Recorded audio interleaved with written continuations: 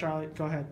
Hi, I'm looking for an old man that I married, the last man in my life, and he's a great guy. He's an ex-cook. His name is Donald Rex Bell. I hope he's okay and doing well.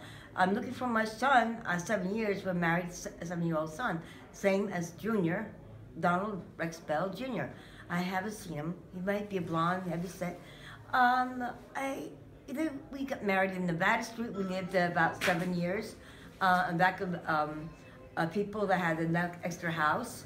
He was a cook for 30 years, and I know he was 52 when I married him. I was like, in my 30s. And how old is your son now? I don't know.